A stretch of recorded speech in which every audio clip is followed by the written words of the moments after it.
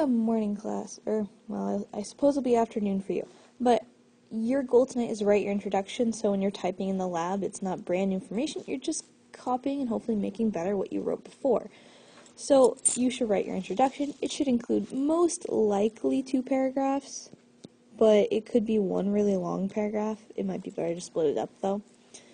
And that would include, what is the purpose and goals. So hopefully you already rewrote those. Additionally, it's why would you want to achieve these, or why would a car company?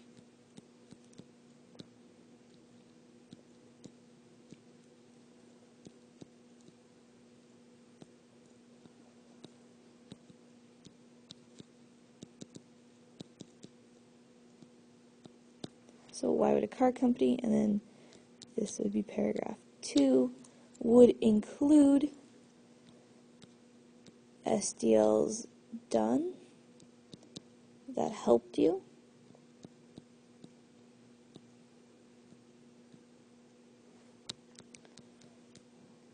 How and what did those SDLs teach you?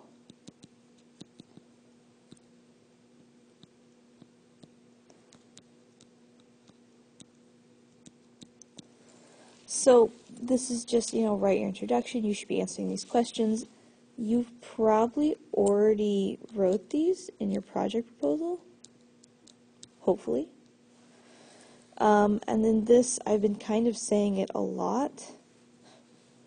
Really, this is SDL 11. There's probably some others that have helped you. This is probably your major one. You should talk about the equipment in this area. So all things you should include. So don't copy this down. You can. But really, write your introduction. This is what you should do. I know I have people who just copy what I wrote, but I'll be checking if you wrote an introduction. That is your homework. Also, if you already feel like you're good with graphs, you're done, but I'm going to transition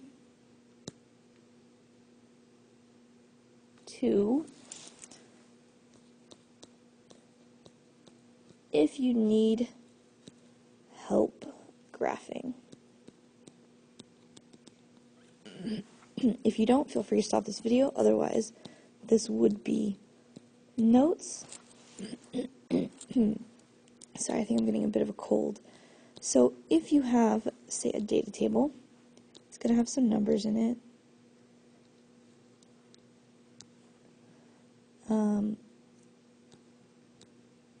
And you need to graph them. When you are graphing, usually you'll probably start here at 0, 0. Sometimes if your numbers are so big, you'll have to break through and do them a different way. But you always want to count, so this is how many squares I have. However, you'll notice, this goes up to 8. This side's going to be my forces. Time is always on the bottom.